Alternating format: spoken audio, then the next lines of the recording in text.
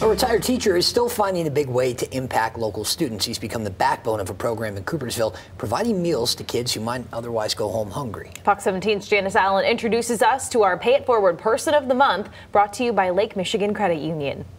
Looks like you had a good plan, Joe. He may be retired. I'm 79 years old and I know I have to take naps now. But every Monday morning, John Pritchard still heads to work. We assemble our lunches here. Putting in several hours packing up meals. We're feeding 3-year-olds through 18-year-olds. And coordinating drop-offs. Every day I make deliveries to 5 school buildings. John, or Mr. Pack It Up as he's called. And this week we're doing 143 per day, so it's a little over 700. Has been running the Pack It Up program in Coopersville for more than 5 years. We couldn't do it without him. Making sure that hundreds of students won't have their last meal of the day at school. If it wasn't for him, we would probably need 2 to 3 people just to take over for what he does. He's that vital to the program and that committed to serving. John and these other volunteers are filling a big need. I think over 40% of our children qualify for free or reduced lunch at school.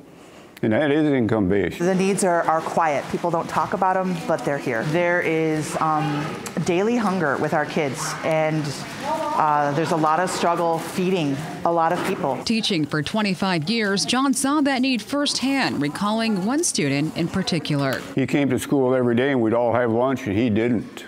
And so I would pack a lunch for him. These take-home bags are full of healthy snacks like nuts, granola bars, and fruit, feeding students and ultimately fueling a better education. We tried to do what Jesus would do. He said, feed my children, feed my people. And that's what we're working at. And I think we're succeeding. I feel real good about the success of the program. For John, it's the best reason to keep busy in retirement. I am blown away. John exhausts me. You can see that he has a heart for serving, and he's not going to let anything but death stop him. Thank you. You're welcome. In Coopersville, Janice Allen, Fox 17 News. He's an incredible guy, and as our winner, John is getting a $300 prize courtesy of Lake Michigan Credit Union, so a big congratulations to him. And of course, if you know someone who should be featured next month, you can head to fox17online.com and look for the Pay It Forward section to submit your nomination. We know there are tons of truly giving people out there, so we want to know about them. We see them every day. Yes, we do. All right.